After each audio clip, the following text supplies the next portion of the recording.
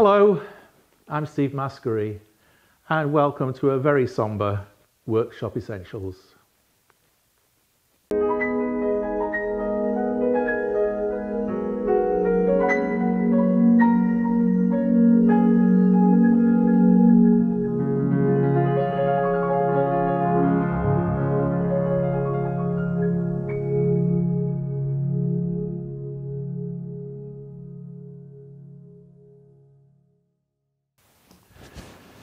This has got to be the saddest, but also the most privileged commission that I've ever had. A month ago, my best friend Stuart was right as rain, as far as we all knew. He was helping me with the electrics on my trailer on the Thursday. He got sick on the Saturday, a scan on the Monday, and by Thursday, he'd got a palliative care package in place. And that was less than a month ago, and he died the day before yesterday. And he asked me if I would make his coffin. I've never made a coffin before, and in fact I've learnt rather more about the funeral industry than I care to, than I would wish to do. This is not a coffin for a start, this is a casket. A coffin's got the curved sides at the shoulders. If it's got straight sides, it's a casket. And you can't build it out of any old wood either. I said, what do you want it making of, Stuart? And he said, any old... Rubbish? Old pallets. It's only going to get burned. Well, it turns out that you can't make it out of anything you like. There are rules and regs to do with emissions. So anything that's treated is verboten. And all the wood has got to be FSC certificated. And coffin manufacturers who are FSC accredited will have their own registration number, which they stamp on the bottom. And at the crematorium, they will look for that number. Now, I haven't got an FSC certification. So the first thing I had to do was liaise with my local crematorium superintendent, or at least the office. The superintendent isn't in post at the moment. But the lady there was really helpful. She told me what I could and couldn't do. And I've all got it in writing about what I'm planning to do. Any finish has got to be water-based or natural wax. You can't use an organic, like a two-part lacquer or anything like that. It has to be water-based. This is just going to be finished in beeswax, which is okay. A coffin has to be lined on the inside to make it watertight. And I've been told different things by different people, actually. I went to a coffin manufacturer, which is just around the corner. I could walk there. And they told me that these days, because of COVID, all bodies are bagged. Whereas, and I went to an undertaker to see if I could see what one of these bags looked like, just so that I knew what I was dealing with. And they said that they don't bag them unless it's COVID. So I've been told different things by different people. So the only people that can give me a definitive answer will be the undertakers that Stuart's family will commission to do it. But this is what I've come up with. It's all Scandinavian redwood.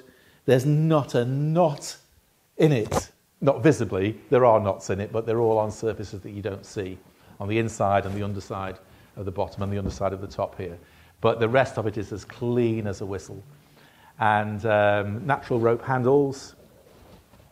Obviously there's holes through here, so the lining is going to have to be put in afterwards. I don't think I've got to do the lining. I think the undertakers will do it, but if they expect it to be delivered lined, then I can do that. So there's about 2 cubic feet of timber here, lumber if you're in America. So there was quite a lot of planing up to do.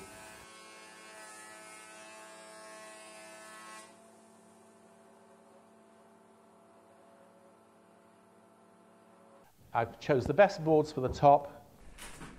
I've arranged my boards how I want them. There's a knot there and there, but that'll get lost in the taper. So we put a triangle mark on there, and they're all labelled top. And then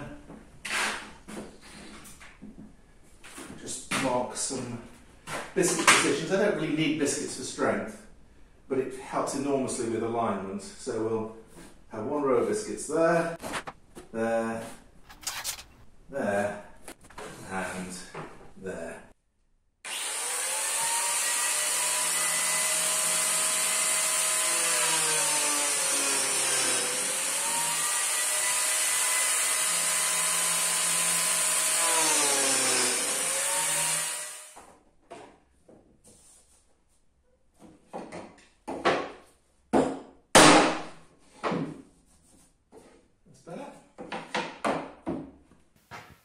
I need to cut a rebate all the way around my base to leave a tongue.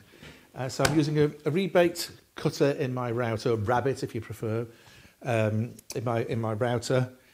And I've got this stabiliser on it. This is really handy actually. It just clamps to my fence rods. The underside there has got a bit of plastic on it to make it nice and slick. And it's exactly in line with the base of my router. And this is really helpful because this is heavy and is very easy to tip. When you're on the edge of a board, it's very easy for it to tip. Now this allows me to press down. I can hold it there. When I'm right back here and starting off, I can hold it there. And by the time I get to the end, I can hold it there. And that gives me a lot more stability while I'm routing. Really excellent, that's this. So I'll get cabled up and give it a whirl.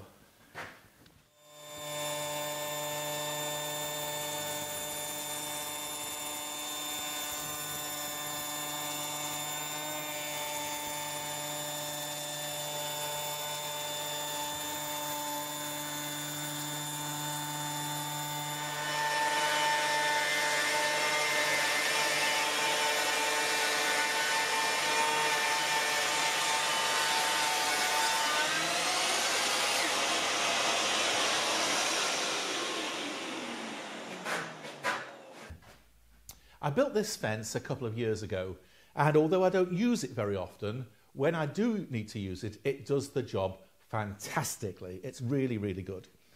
And its particular features are these two feather boards. They don't just hold the wood down hard on the table, they keep it snug in against the fence as well, because all these fingers are cut at a very slight angle. I don't know what exactly, I can't remember, but say 5 degrees. So as the fingers get pushed, they press down and in at the same time. And it's also got an adjustable guard. So this covers the area where all the action's taking place.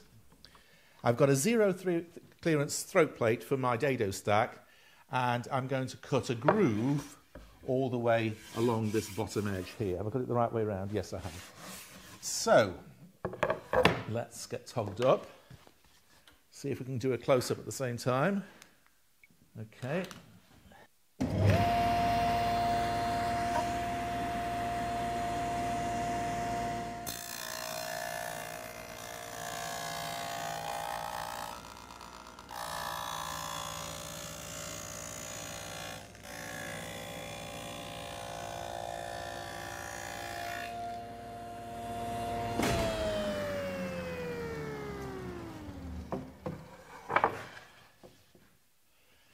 And that is the cleanest groove you ever did see. And this was complicated by the fact that these corners are not square. They're 4 degrees off square. So these corners are 4 degrees less than 90, and the ones at the bottom are 4 degrees greater than 90. And that adds quite a lot of complexity to the joinery.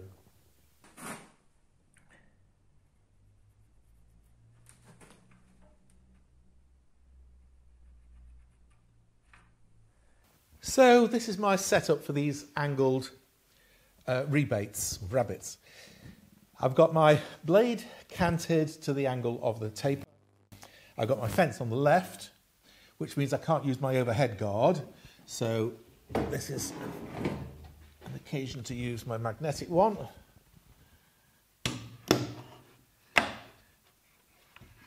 Like that, good.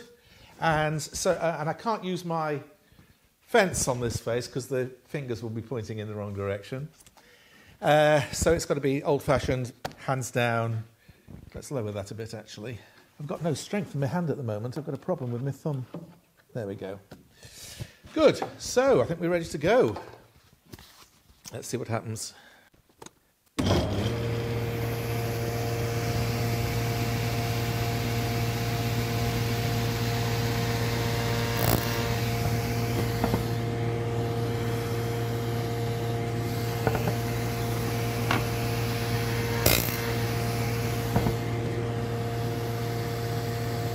Looks good to me.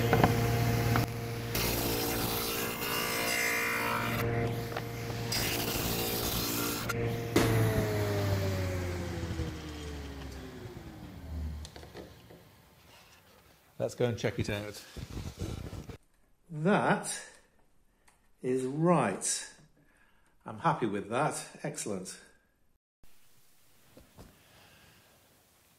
By law, the coffin has to be labelled with the resident, and rather than just write the name on, I've decided to pyro his name on, and not just his name but his signature.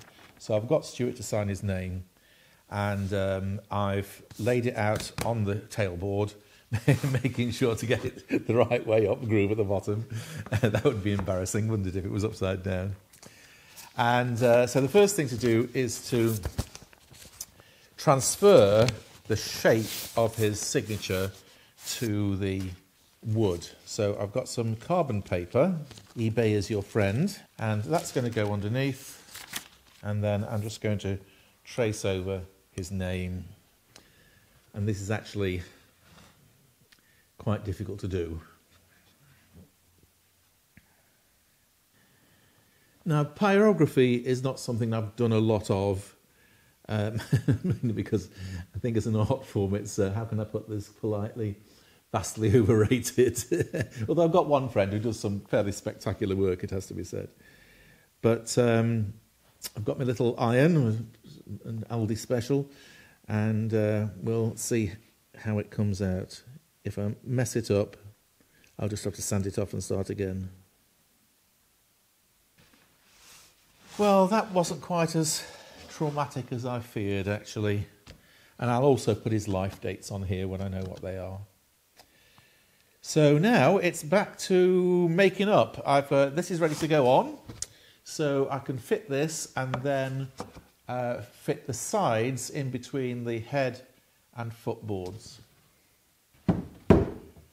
That's it. In.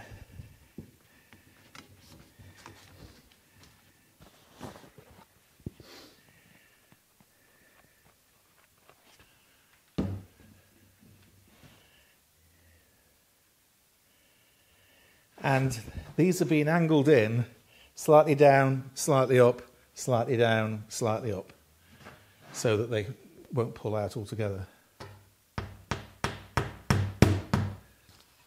There we go. And when all that's dry, I shall trim everything off.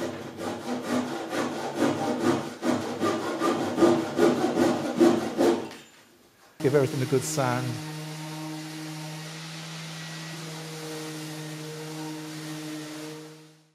And that's the box itself finished, and it'll be time to turn my attention to the lid.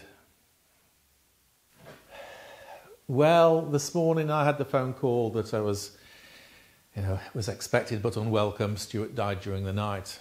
So, yeah, not great. So I finished doing the pyrography work on the end, and I've come to make the top. All the corners have cleaned up nicely. I'm very pleased with the way the corners have come up. No gaps, nice and clean, great. When I made the bottom, if you remember, I cut the tapers off and glued them back on at the top to make up the right width. It was very efficient, and Stuart would approve. And it worked great. But I can't do that with this because the top is 40, let's say 43, 45 millimetres wider than the top because it's got to overhang. And the other thing is that I've got a knot at that end. So I think I'm going to cut that knot out. It's going to be so close. It's going to be so close. But I think I'm going to get away with it. There are no visible knots on this, on all the sides. There's some on the inside and the bottom, and this one is going to get covered by the lipping. So that it will be totally clear board. So the last thing I want is one solitary knot mucking up my nice sort of clean appearance. So I think I'm going to get away with it. It's going to be tight. It's going to be very tight. So I've glued on my lipping on one edge and on the top. And I've made this to fit the top with just about 1 millimetre or 1.5 millimetre, 1/16 of an inch or so clearance. So when this is all glued, this corner here will be my datum on this corner here, and I'll be able to glue on and cut out for the other side. Right, let's get this on.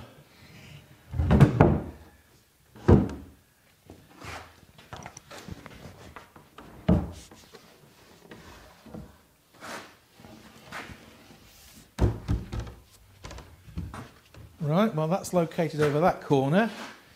Now then, let's have a look at this knot down here. It's very close. Would you look at that? Nearly, but not quite. Bother.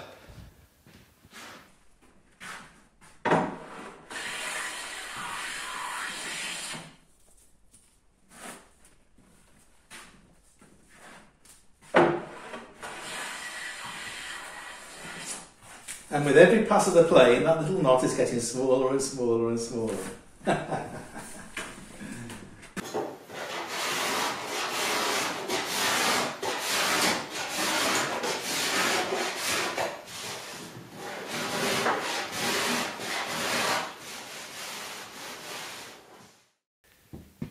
These days, handles on a coffin or a casket are cosmetic.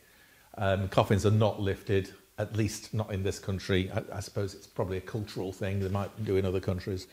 But coffins generally wheeled around, so they'll be wheeled out of the hearse onto a bier, they'll be wheeled into the crematorium.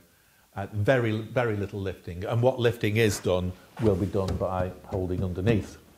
So handles are cosmetic, and in fact, if you see those nice brass handles, they're actually plastic. They're usually plastic. And we're going to use rope for this. This is natural jute, and so there's going to be a pair of loop handles on each side. One there, one behind me, and obviously the same on the other side. So I've done a few tests with holes to see what size fits. I'm not sure what size this is actually, but I know it fits my rope snugly. I don't want a gaping hole. And rather than trying to... Normally for a hole that size I would use a Forstner bit, but using a Forstner bit of that size freehand horizontally, yeah, not so keen really. So I'm going to drill a pilot hole, 3 millimetres, and then I'm going to use an old-fashioned brace and bit to give me my hole. And I'm going to drill half from the outside and half from the inside so that I get a clean...